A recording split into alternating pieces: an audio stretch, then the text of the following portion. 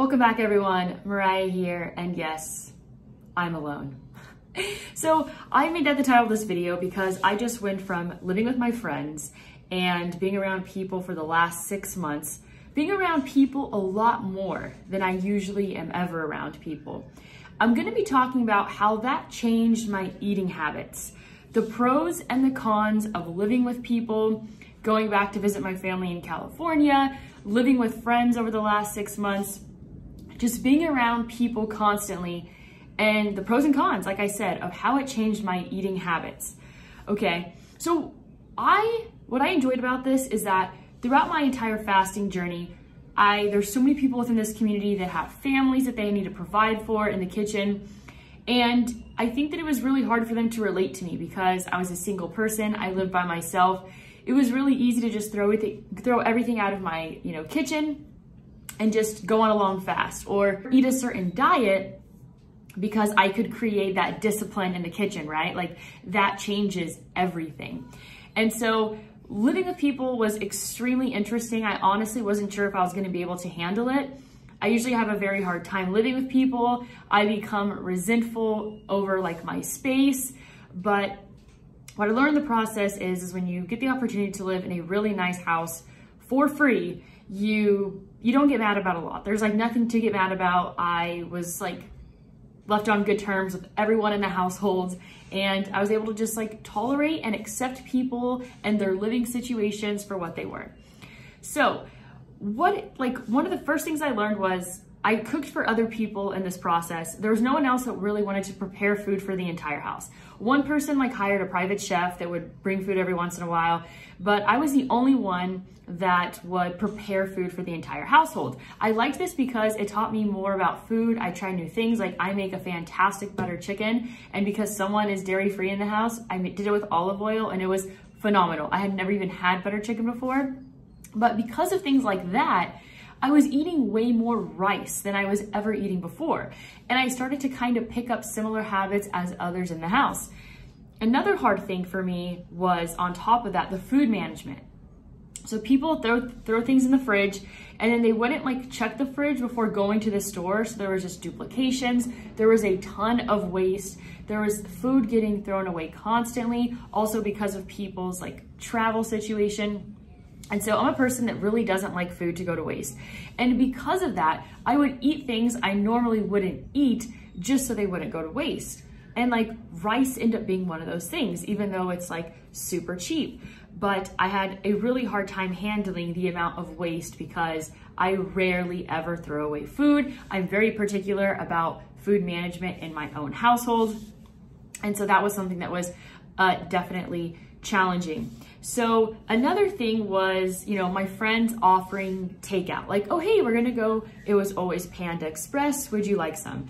And I would say that I declined probably like 65, 70% of the time.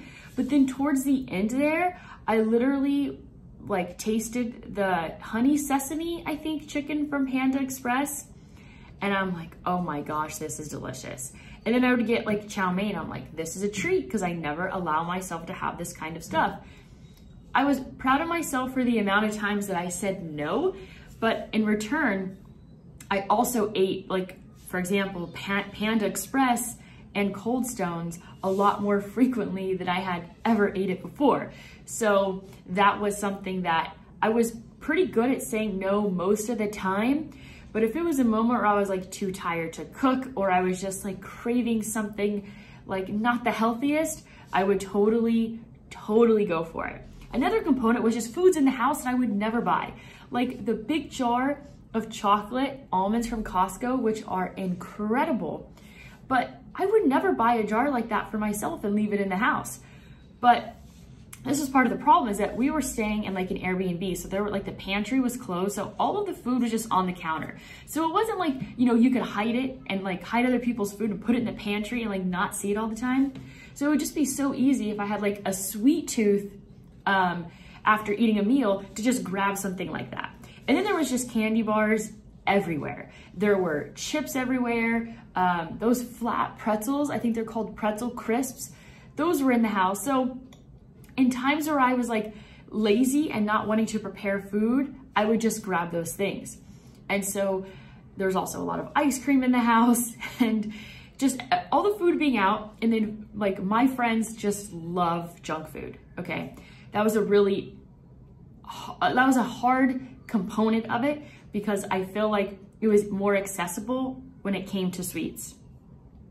It was also really interesting to be around people and see their habits around food and their frequency of eating. So there was like 6 permanents in the house, 4 people normal weight.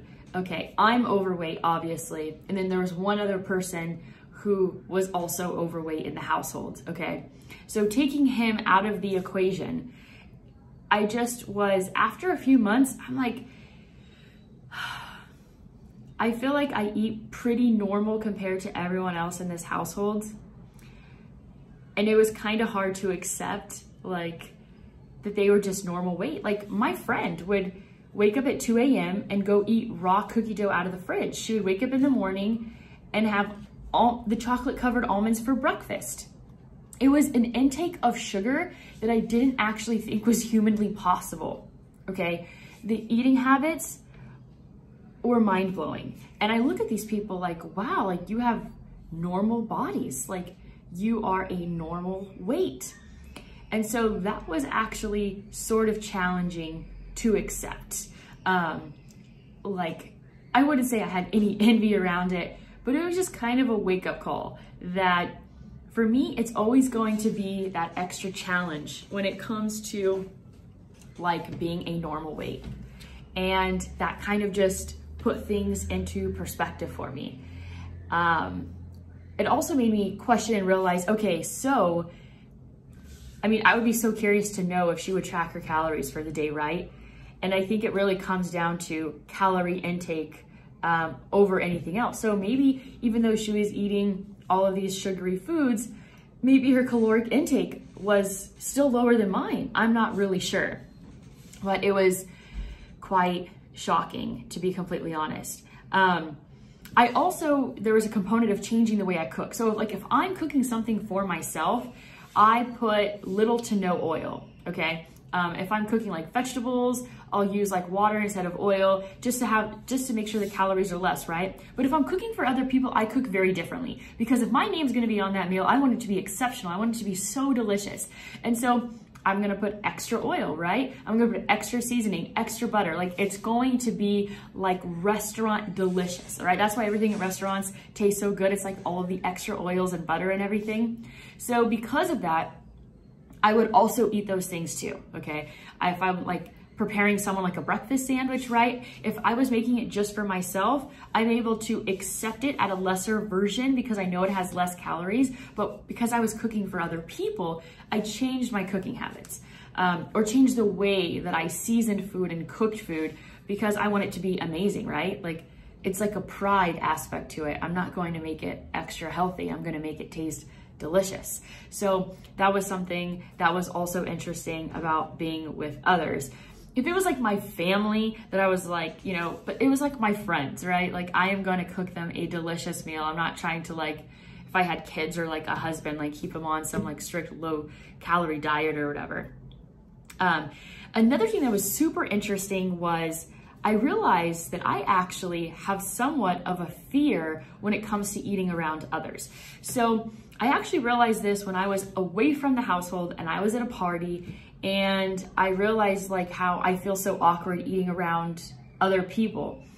And I literally woke up one morning at 4 a.m. and it just hit me. And I thought about my actions from the day before at that party I was at. And I'm like, you know, that's really odd. I actually avoided eating because like I was holding a drink and like, maybe I was uncomfortable because I was at Peter Schiff's house, but I put my, I'm like, I don't want to put my cup down. And I'm just like, I don't want my face to get dirty. Like, I don't want there to be things in my teeth. Like, I just like overthought it, you know? And then I realized at the household, anytime I would make myself food just for myself, I would kind of go hide in a corner so that no one would bother me or watch me.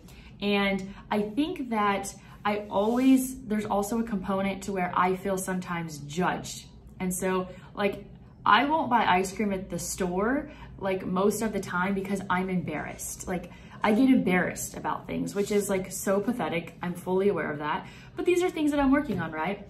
So I realized that I hide when I eat because I don't want to be judged. And this would be like, I'm not eating unhealthy things. Like I'm eating like 8 ounces of just ground beef, you know, like that's pretty darn healthy. It's super nutrient dense. There's nothing inflammatory about that. There's no like over processed oils in it. Like in my opinion, it's a healthy meal. But then there was also perceptions from other people in the house that like red meat is high cholesterol. But then I also realized something. I keep on like remembering and realizing things. I also realized that there was someone in the household that ate like chicken and broccoli all the time just because he enjoyed it, not because he was like cutting.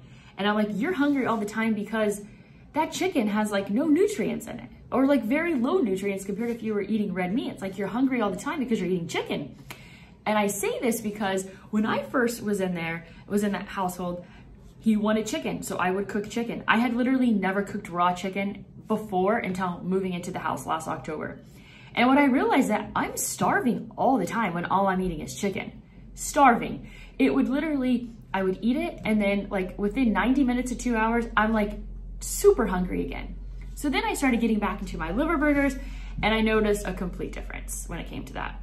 So I realized my fear when it comes to eating around others. I overthink it way too much and it's something that I need to work on. And I never actually realized it until living in the household. So another thing I realized is proximity to the kitchen matters. This house was huge, okay? This is an 8-bedroom house, massive. I am on the opposite side of the house as the kitchen. So what I learned is that when you're so far from the kitchen, you don't really visit the kitchen nearly as often. It feels like a chore. Because right now, if I walk to my kitchen, I'm thinking I could get there in 14 steps.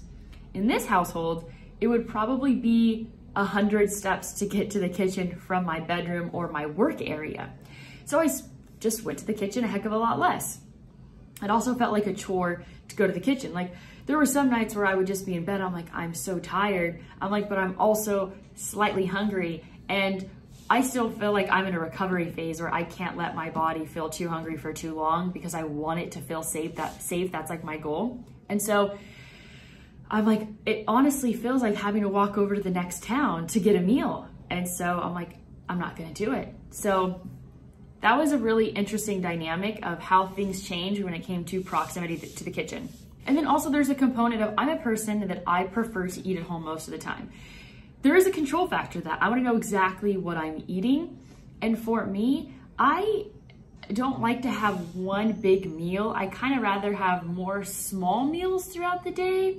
And I just want the control over my food. So I don't really eat out very often. But in this household, eating out was a very frequent thing. And so it's like constantly getting invited. And I felt like rude to turn it down. So there was just a lot more eating out scenarios than if I was just living by myself. One thing also is that my drinking, consumption of alcohol, that frequency skyrocketed, okay? I'm not really sure why. I wouldn't even call it like a party house. The majority of the people in the house, some of them have never drank or done drugs once in their entire life. I am a person that before living there, I never had alcohol in my household just because I thought it was weird to drink at home alone, okay? So I never did it. But in this environment, it's like there's a pool outside. It was just like, I kind of dedicated these 6 months to just enjoying it to the fullest, you know? Having as much fun as possible. I'm like, this is a rare opportunity. How often do you get the chance to live in a big, beautiful house with all of your friends in an 8-bedroom house with a beautiful pool? Like, I have never lived in a place that nice before. So for me, it was like a super unique experience. And I'm just like, you know what? Like, I want to just have fun and do whatever I want and enjoy myself. And because of that, my drinking frequency increased dramatically. I went from like drinking probably once every 2 weeks to drinking like, I would say average like 3 to 4 days a week, maybe even 5. And it wasn't like drinking a ton every day, but it was like, okay, like, I don't know, a beer sounds good right now. So I really actually started to love beer, which is very odd for me. I didn't really care for beer before. And now, you know, I can't say that I'm happy about my current relationship with alcohol. I feel not dependent on it, but my frequency has also obviously gone up, and my relationship has changed with alcohol to where I wouldn't, like, when I would drink, I would choose like, I am drinking to catch a buzz. But now it's just like, I just want to have a beer with my meal. And I would like to change that. I'm hoping that I'm quite certain I'm going to drink a lot less now that I'm living by myself. I don't have any alcohol in the household, so that's the scenario there. Also, my eating window was much different. So my household members would frequently stay up till like 3 or 4 in the morning. And so I kind of, not completely, but my bedtime got pushed back dramatically. So my wake up time got pushed back. So my eating window changed. It was very easy to kind of like sync up with other people in the house. When it came to socializing, being awake, that was just a scenario there. One thing that I am extremely happy about is my obsession with food dramatically decreased. The first 3 months approximately that I was there, I weighed all my food. My friend would be like, "Are you weighing blueberries?" And I'm like, "Yeah, I'm weighing my blueberries." And so I continued to track my food for approximately the first 3 months. And then I kind of just reached a point where tracking just kind of felt like a hassle. Like, it wasn't fun anymore. So I stopped tracking my food. And it created this extra freedom. So being in the household created distractions that made me distracted from food. But in a way, I could say that was sort of kind of replaced with alcohol. Okay, but my thoughts around food decreased. I feel like my food intake decreased. The constant obsession and thought of food decreased. And then I stopped tracking. And that added another element of the obsession really feeling like it's fading. I can say today that didn't expect to get like slightly emotional. I've been kind of emotional today, and I'm not going to start my period this week, so that's kind of weird. What I can say is that I can't remember the last time that food didn't run my thoughts in this way. I think that like food has been running my thoughts since I remember like binging for the first time in high school when I was like a sophomore. And literally, I think the last time my food obsession has been this low has been when I was like maybe 14 years old, 13 years old. Like, it's been that long.